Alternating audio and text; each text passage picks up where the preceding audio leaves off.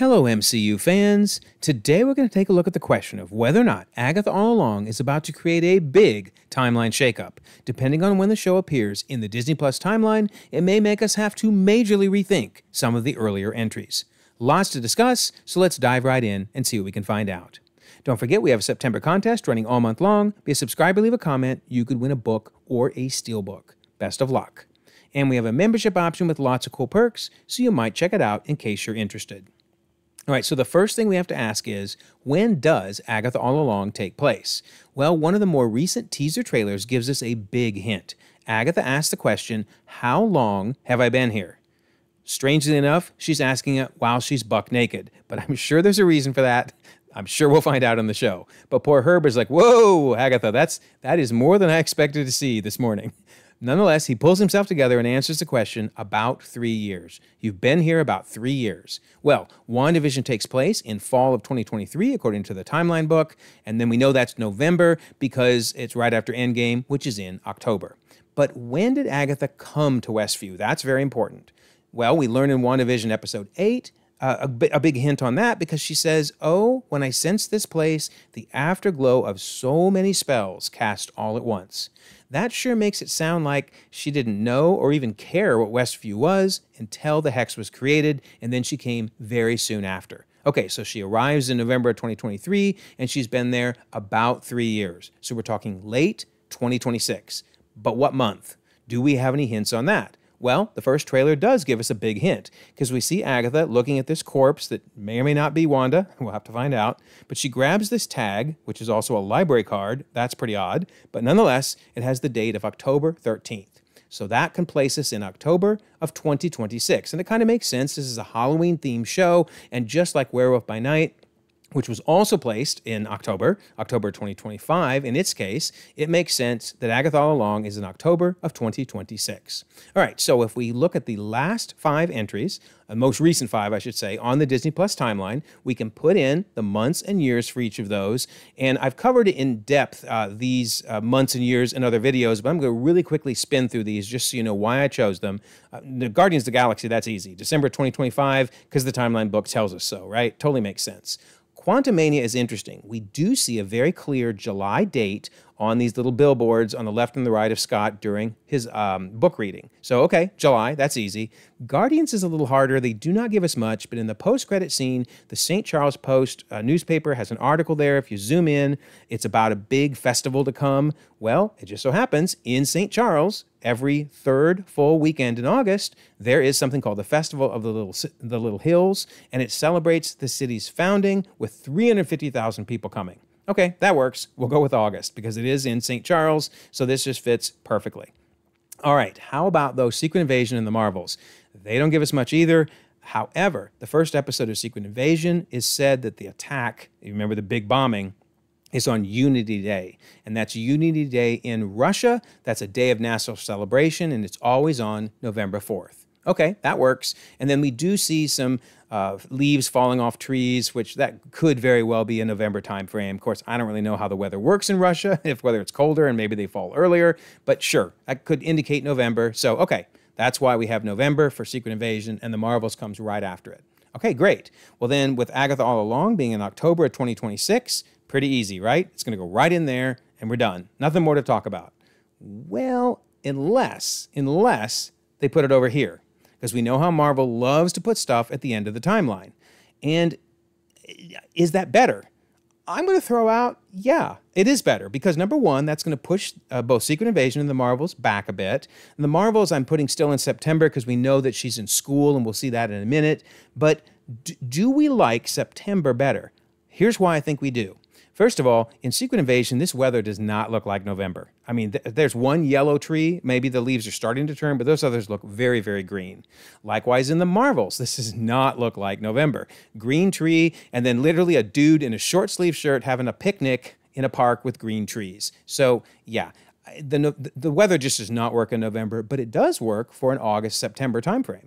But a bigger problem is Secret Invasion is supposed to be before the 2026 election because, remember, you have Fury basically telling Ritson, hey, that's a real one-term president stuff when Ritson did that declaration of killing all the aliens on the planet. Remember that whole thing? Well, here's the problem. In 2026, the election will be held on Tuesday, November 3rd. And remember, Unity Day is always on November 4th, so that puts it on Wednesday, November 4th. That means the election has already occurred in 2026 before Fury is saying this to Ritson. Now, I realize Marvel could go, oh, well, the election is later in the MCU. And that's fine. If they do that, that's fine. But here's the thing. If instead this episode is happening back in September, then it's well before the November election. So yeah, just another reason why I would really, really like for this to occur in September instead of November. And remember, we do see in Captain America Brave New World, which I'm assuming is going to be after Secret Invasion and after the Marvels. It could be, by the way, I did do a theory video where it's in 2024. You might check that one out. It's kind of interesting. But assuming that it's afterwards, then sure enough, we do see Ross has beaten Ritson, right? They said lose the mustache or lose the election. Here we see him celebrating his inauguration, presumably. And in fact, Marvel on Marvel.com does tell us that, yes, Ross is the newly elected president. So, okay, that does work. We know that Ritson loses, but I still like a bigger gap between when Fury is telling him off, you know. But here's the biggest issue.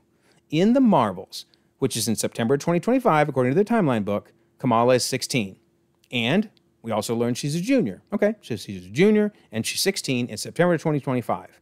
Then in November, if it's in November, November of 2026, she's in school. Okay, that works. And she's still in high school because they joke about, you know, if you don't save her from falling and going splat, she's not going to graduate from high school. But unfortunately, notice she lists her age as 16. Oof. She cannot still be 16 in November of 2026 if she was also 16 in September of 2025. That does not work. And the director even said, hey, she's 16. So it's confirmed in an interview as well as in the movie. But if we move back to September for the Marvels, it just barely works. I mean, it works. As long as her birthday is late September and this is the beginning of her school year, it works.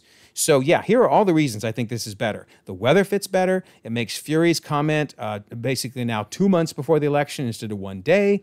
And Kamala's age actually works out. So I like this. Are there any issues? Well, you may be remembering what I said just a minute ago in the video, and that's Unity Day. Doesn't this then make this no longer work? Because Unity Day, remember, was November 4th. So, you know, Marvel doesn't know when it is, obviously. Well, Marvel has had a lot of problems with cultural events where they just decide we're going to use them even if it's not on the right day. Now, I'm going to give them credit because they initially had Shang-Chi in the wrong month. It was in July, but they moved it to the April timeframe, which is when the Qingming Festival occurs. So that one worked. But remember, Far From Home has the Prague Festival of Lights. That actually occurs in October timeframe, but they had it in July. And then the big one, the really confusing one, was the Eid celebration in Ms. Marvel. That should have been in kind of the March, April timeframe, and instead it was in September. So my point is, Marvel likes to include cultural events without any regard for when they actually occur in the real world. So that means Unity Day in the MCU might not be in November. Okay, so here's the question I have for you. 2 questions. When do you think Agatha All Along is going to take place? And where do you think it's going to land? Do you think it's in October of 2026? And do you think it's going to be after the Marvels? Or is it going to be before Secret Invasion? So I will throw out my vote. I'll throw out my theory here. I'm going to say it's at the end. I think they will fix this mess with Kamala's age. They will, you know, basically ignore when Unity Day really is.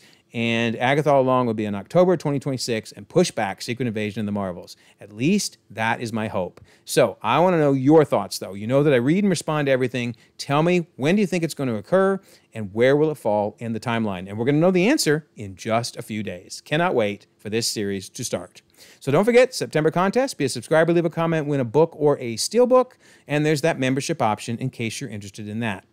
And then I always like to mention the Discord. Here we are actually talking about that particular teaser trailer where Agatha shows up in her birthday suit. So thank you, Missile, for letting us all know about that. And we're talking about the 3 years later and all of that. So 1,700 members on the Discord, folks all across the globe, conversations 24/7, and we would like for you to be a part of them. I will leave a pinned comment so you can join the Discord, and please come out and be part of the conversation. Also, if you don't mind, like this video, subscribe if you haven't already. You can check out more content, and we'll all continue to enjoy the ever-growing, the ever-changing Marvel Cinematic Universe.